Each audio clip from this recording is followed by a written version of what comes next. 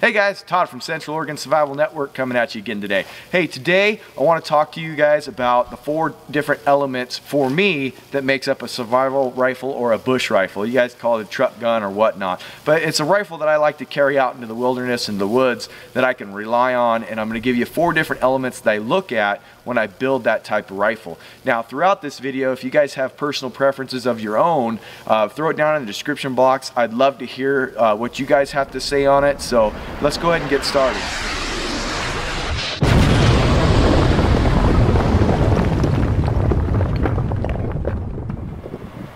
Alright guys, so let's go ahead and just jump right into it. Now these are the 4 elements that I look at when I build a survival rifle, bush gun, truck gun, or whatnot. And these are the things that I look at. So they might differ from the things that you might use or your personal preference. So if you have different ideas and things like that, please put it down in the description block. I'd love to hear it, start the conversation. I always like learning new things. So these are my 4 elements and what I look at. We're looking at reliability, versatility, self-contained, and compact lightweight. Those are the 4 things I look at when I create a survival rifle, bush gun, things like that. I have a couple of them. Now what we're going to use today as a model is we're going to use the Savage Model 42.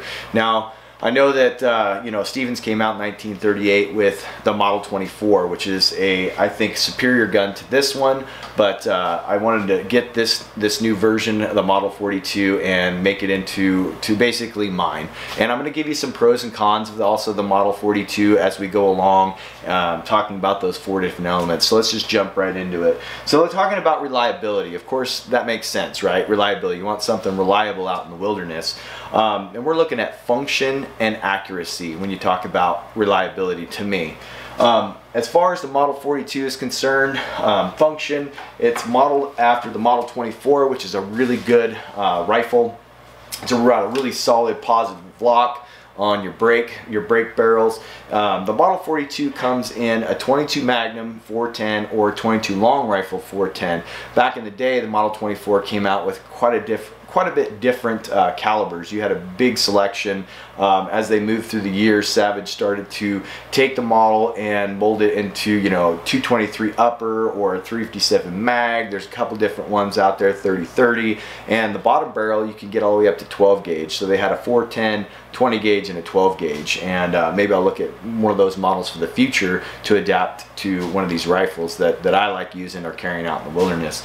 Now, like I said, as far as reliability, I think this is a really good rifle and pretty reliable. Now I'm going to show you a couple things again that I don't like about this rifle, and it goes under reliability and also accuracy. Talking about the extractors, you can see here they've actually made a plastic extractor, which is different than the Model 24. I do not like that at all. I wish they would have made that out of aluminum or something a little bit tougher as far as reliability goes. It still works good. I've only used it for some of the 410s that have expanded, and I just basically extract that out of there with the 22 mag. I just flick it out with my finger. That's one thing I don't like about this rifle. It still works good.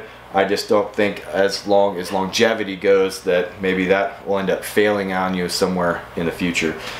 As far as, like I said, it's a brake barrel positive lock. I do like how they changed the actual release in front of the trigger guard, as you can see here. I really like that. On the actual Model 24, it was back on the buttstock. A lot of people do like that classic release. I don't mind it either, but I do like where they added the release for this model.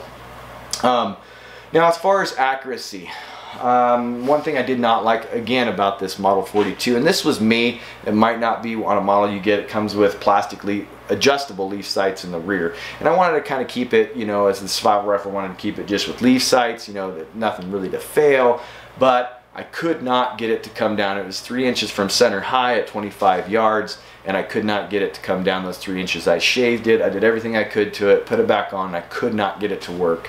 So I had to bite the bullet, and I went with an optic and the Weaver mount. I'll put all those descriptions down below in the description block if you guys are interested in purchasing that for yourself. Now I also made it, as you know, with the 410, you really don't want to scope on it unless you may be shooting a rifled slug or something. So I've got the quick releases, which will also be down in the description block. These are, I think, UTGs. They actually work really well. As you can see here, I really wanted to make sure of the accuracy, so I pulled it off 4 times, put it back on, pulled it off, put it back on, and it stayed consecutively within about a 2-inch group at 25 yards. I'm really happy with that. I didn't at first, like I said, like it because I wanted to kind of keep it stock. I wanted to keep the leaf sight, but I went to the optic, which actually really is nice with the 22 Magnum. You can get out there 25 yards pretty accurately, and again, when you pull this off, if you can see here with the 410, it gives you an excellent sight picture for firing your 410 rounds. So you know, you take your scope off, put your 410 rounds, birdshot, whatnot, and that actually works out really well for accuracy. So back to reliability. Also on this trigger set, I really like that. That's actually off the Model 24. You can actually flip it for your 410 or flip it for your 22 Magnum. Now this does have a bolt or a trigger block safety. The old Model 24s didn't have that. You didn't need it because, you know, basically you cock it and uncock it for being safe, so you can't fire it with it being uncocked. Well, I kind of like the safety in a way, so if I am doing some sort of hunting, maybe bird hunting, you can actually have it cocked, have the safety on. When you're ready to fire, click that safety off and then shoot. So you can actually have it preset, but it's here nor there. You can use the hammer or not use the hammer. So I do like the way that the hammer's designed and actually how this model feels. So that kind of covers reliability in the sense that it is built off of Model 24, which is really reliable rifle, and I think a superior rifle to this one. But again, I wanted to pick this one up, and this is, as you can see here in the picture, it is the I guess kind of a tactical version with your synthetic stock and synthetic forefront. So let's move on to versatility. I don't want to make this video too long, but I do want to cover the elements and kind of get into detail on those. Versatility, like I said, it's a 22 mag 410. I really like having the 22 mag over the 22 long. Gives you a little bit more penetration, speed, power. You know, I know a lot of people in the old days used to take down deer with the 22 mag. You're not allowed to legally in this state, but if you had to in an emergency, of course, that 22 mag will work out great. Small game, things like that. I've shot a lot of rabbits. I've also shot, you know, birds with 22 mag. It's pretty dang accurate. I really like the 22 mag. The 410 gives you that versatility again. You know, you've got slugs, you've got double aught buck, and you also got birdshot. You know, a couple other varieties out there, but those are kind of your main ones, and that gives you that versatility as being, you know, a survival rifle bush gun. So I really like that versatility, and you go into ammo capacity and weight. So I can carry a lot of 410, I can carry a lot of 22 mag compared to a 12 gauge and a 30-30. Yeah, I can carry a lot of rounds that way, but you know, these rounds don't weigh that much compared to those. So that's kind of what I look at also when I'm building a survival rifle. Oh yes, I do have a 12 gauge one here that you can see. It's a little bit heavier than this, and when you put the 22 mag insert in it, it makes it even heavier. That insert, it weighs quite a bit. So I wanted to cut down on weight, and I moved to this model, a little more versatile. Removable sights, it's kind of versatile too. As I said, you can take this off, you can just use the weaver mount to aim with. You can also aim the 22 mag that way. It actually works out pretty dang good. I shot it with that just in case if you did break your optic, you could actually use that weaver mount as your rear sight. And once you get used to where it's hitting, you know, within 15 yards, 10-15 yards, it's good to go. So that's kind of cool, having that versatility there. Now moving into self-contained. Now that's kind of important to me on a lot of my different survival rifles. It's very important to be self-contained. So what I did is I added this rear bag. You can see in these photos and video that I added this bag. It has 16 410 rounds and 25 22 mag rounds. So that's a good capacity of ammo that I can carry on this rifle. It's attached to it. I basically throw this in my rig, and I have that much ammo on it. I don't have to worry about throwing it in other boxes or filling my pockets full of shells. So I really like that. As far as going into self-contained, I have the ammo on the rifle, so I can just grab the rifle and I can go. I also like the 410 too, because it does pack a punch. If say we're getting attacked by a mountain lion, things like that, that's very rarely happens. But if you needed to, having some self-defense ammo on here, which I do, I have several slugs, some double aught buck, and then more birdshot on this rifle. So I really like that option on here, being self-contained. Now also this has a hollow buttstock.